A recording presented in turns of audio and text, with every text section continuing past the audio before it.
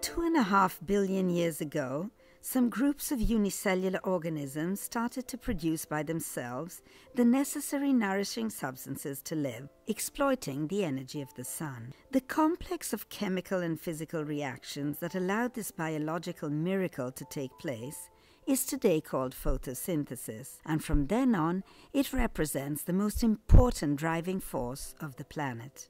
The heart of photosynthesis is photosystem II, a multi-zymeotic complex formed by proteins and chlorophyll that can be found in the cells of plants and seaweed and in cyanobacteria. In photosystem II, there occurs a chain of photochemical reactions which, fueled by sunlight, separate the water molecule in its essential components, hydrogen and oxygen.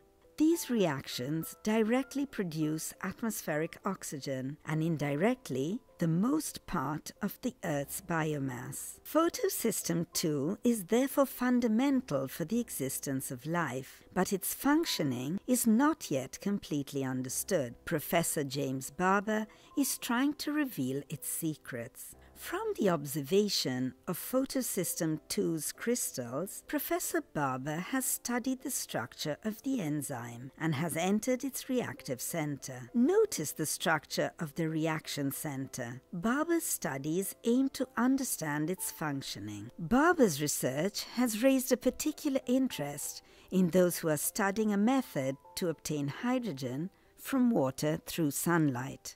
One day, humanity will be able to use a clean and unlimited source of energy, and the deep knowledge of photosystem II makes that day even closer.